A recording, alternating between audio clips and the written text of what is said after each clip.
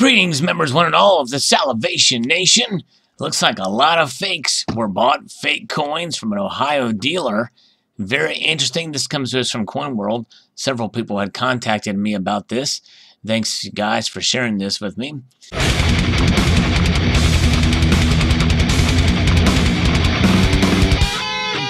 A Western Ohio numismatist recently purchased for educational purposes only, so they say, right? Now, that's probably true in this case.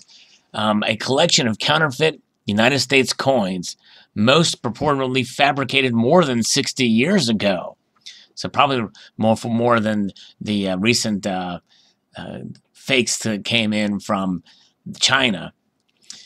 Roy Emery from Old Fort Coins in Fort Recovery, Ohio, said he learned of the assemblage of counterfeits when he met their owner recently at a coin show in nearby Mendon, Ohio. The collector indicated he would stop by Emery's coin shop sometime when his schedule permitted. When the collector finally brought the 73-piece collection in for Emery to evaluate, each piece was mounted individually, secured at the rims by miniature nails shaped like railroad spikes in a wooden display case. Emery said that the 73 pieces, only 2 were genuine. The bulk of the counterfeits represented roughly 60 U.S. half cents and large cents and a few small cents, and a handful of first year of issue 18th century U.S. coins. Emery said the owner from nearby St. Mary's, Ohio, claimed he had owned the fakes for 13 years and had purchased them from another collector who amassed them over a 53-year period. The collector who sold the counterfeits to Emery knew when he bought them from their previous owner that they were fakes. It's not known if the original collector knew they were inauthentic. Other than the word of the collector who sold the pieces to Emery, no evidence was presented to determine when the counterfeits might actually have been made. The fakes include a 1793 flowing hair chain America cent, an 1856 Flying Eagle cent, that's a pretty pricey coin, an 1877 Indian head cent, and 1909 S Lincoln VDB cent, another very pricey coin, 1794 flowing hair dollar, 1796 Drake bust dime, 1796 Drake bust quarter dollar. Very expensive coins if they were genuine. 1796 Drake bust half dollar, 1873 trade dollar, and an 1885 CC trade dollar. A year for which there was no production of trade dollars at the Carson City Mint in Nevada. First clue that that was fake. The 1794 dollar is composed of 82.7% silver, 9.7% copper, and 7% zinc. Emery said that if the counterfeits were genuine, their total value would run in the millions of dollars. I believe it. Emery said that he paid the collector $300 plus a regular 2018 proof set in trade. That's a bargain, especially if they're pretty quality fakes. Emery plans to add the fakes to his counter display of counterfeits he has accumulated over the years, which includes bogus silver bars and silver rounds.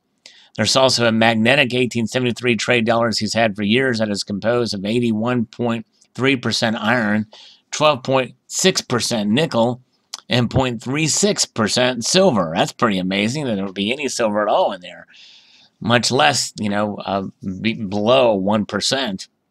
Another magnetic piece for which he didn't have the composition details is a 1796 dollar that bears the obverse design of the flowing hair dollar, which was produced in 1794 and 1795 before the Drake bust design went into production in 1796.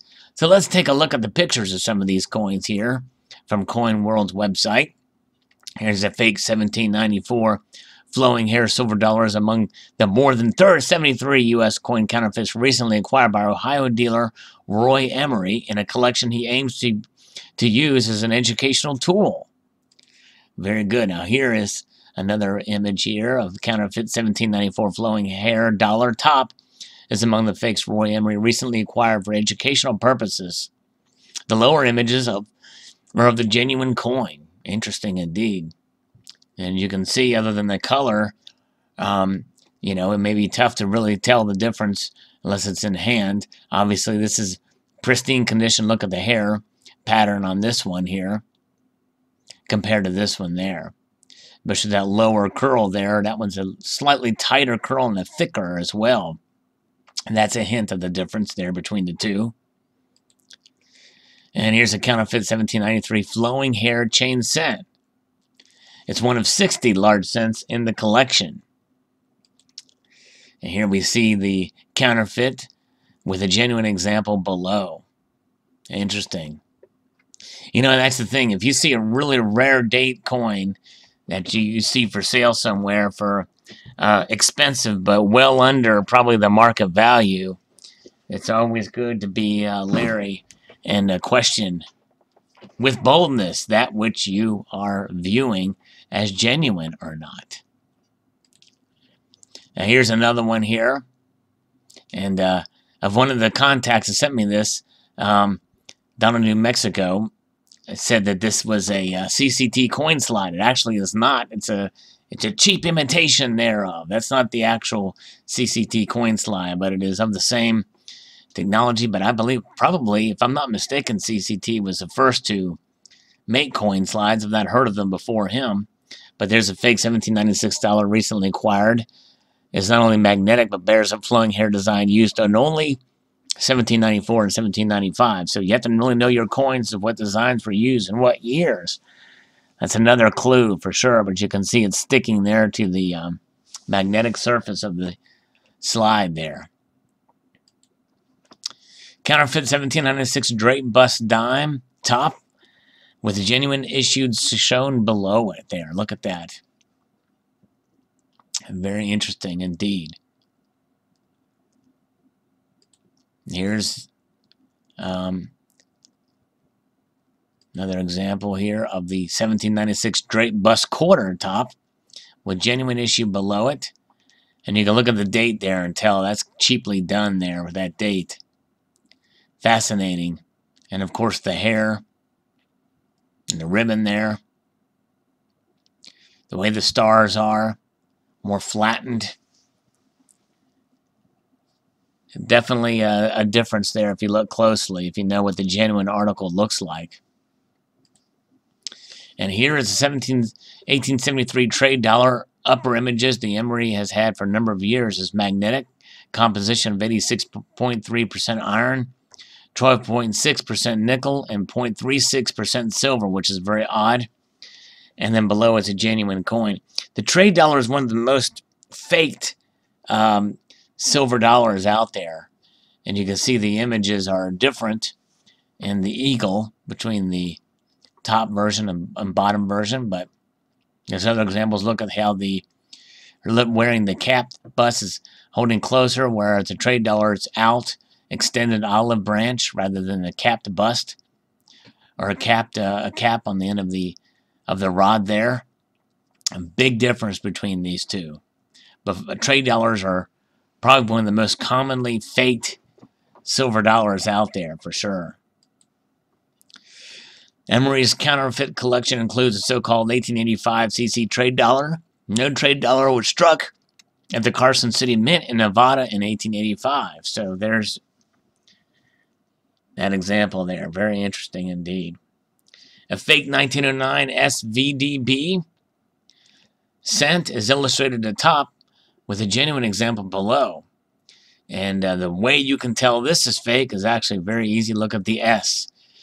And look at the condition of this coin compared to the S. The S would not be that pronounced, which means somebody had sliced an S off and put it on there. They actually can do that, believe it or not. They just glue the S on to the coin. And very interesting. That's the most common way these are faked, indeed. And there's the all but two of the 73 U.S. cents in this coin display are counterfeit. Very good. So there's the display there with the nails that hold them. An attractive looking display of coins, for sure. Definitely will make for a great educational series for this, and we'd love to visit that coin shop to see these. And for $300, it's really not a bad price to pay.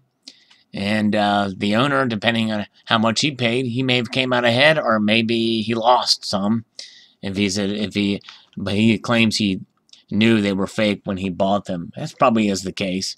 But nonetheless, there it is. I hope you enjoyed this video. Like to extend a multitude of gratitude to y'all for watching and encourage you to please rate, comment, and subscribe.